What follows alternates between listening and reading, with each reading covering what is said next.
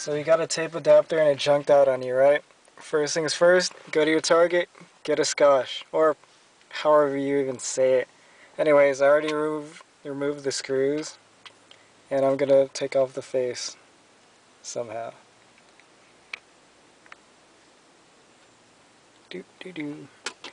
Now the only thing you really need to take out is this piece right here. When you take out this little piece, there's going to be rubber surrounding it. It can't really focus for my camera because I really don't know why.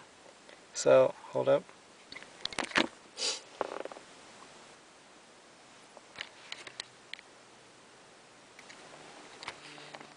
So, smooth like so.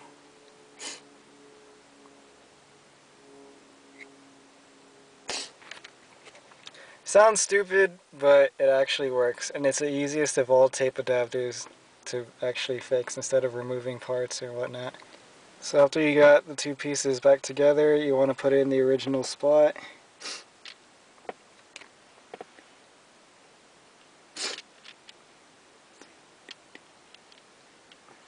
Put the shell back on. So after putting the screws back in, because it's kind of hard to do with one hand, pop it in.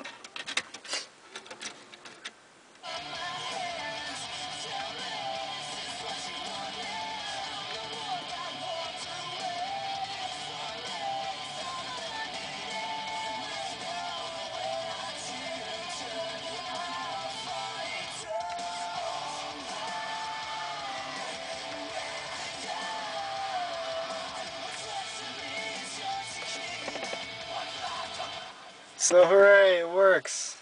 And the other good thing about getting a scotch or whatever it's called is that it also comes with the power adapter for your iTouch. I don't know if you have an iTouch or just a regular MP3 player, but it's the same thing. For $20 you can get this and a power adapter, or you can just get a regular tape adapter for the same price. It sucks! Alright, have fun.